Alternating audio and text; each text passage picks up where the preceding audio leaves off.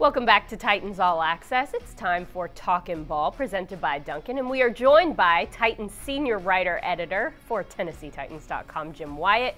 Jim, not a ton of bright spots in Sunday's game against the Jacksonville Jaguars, but the Titans were able to get the run game going.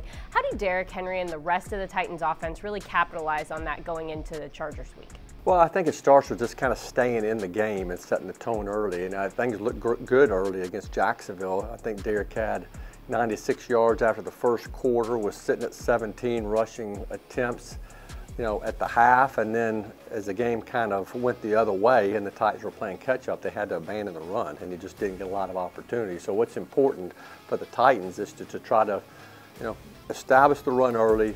Don't turn the ball over, stay in the game, and then you can allow yourself to have more rushing opportunities. Titans linebacker Monty Rice had 12 tackles last Sunday. Does that make that a breakout game for him? I think so. It's funny, I asked Mike Vrabel the Friday before the game about Monty Rice and said he needed to see an uptick from him. That was his term. And then Monty Rice comes out and he has a very productive game. I think Monty, a guy who has not played a whole lot of snaps, and we know he spent a lot of time kind of rehabbing and watching film and trying to get himself in a position to return. He just hadn't played a lot of football. So I think the more he's out there, the more opportunity he gets, the better he's going to get. I think they were pleased with what they saw from him, but now he's got to do it week in and week out. As you look at the Chargers offense, who sticks out to you the most? Well, I mean, the quarterback is phenomenal, Justin Herbert, just the way he runs.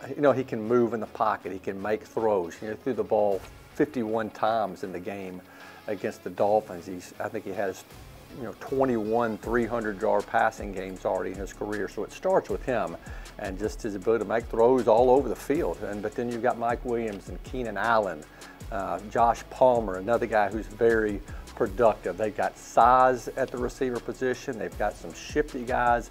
And then Austin Eckler, just how productive he is, it's really incredible because he's not only having a lot of success running the football, he's catching the ball out of the backfield. I think he's got 96 catches already this season, which is unheard of for a running back. So they have some offensive weapons that the Titans are going to have to be able to deal with.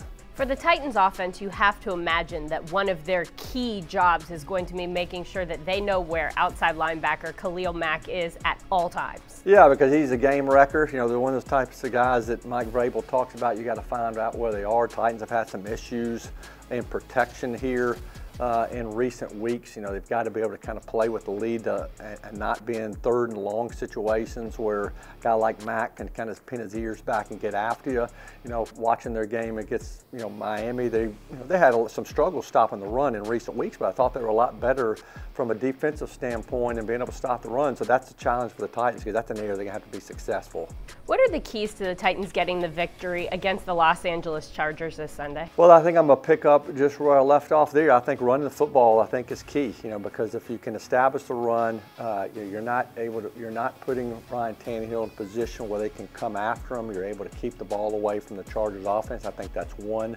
Not turning the ball over is a big key. You turn the ball over 4 times like the Titans did against Jacksonville, that's a recipe for trouble. So you can't go out to LA and do that. And I think third, get back to playing defense like we've seen the Titans play in the weeks when they've gone well, and that's getting after the quarterback. Herbert, I think, has been sacked 30 times this year.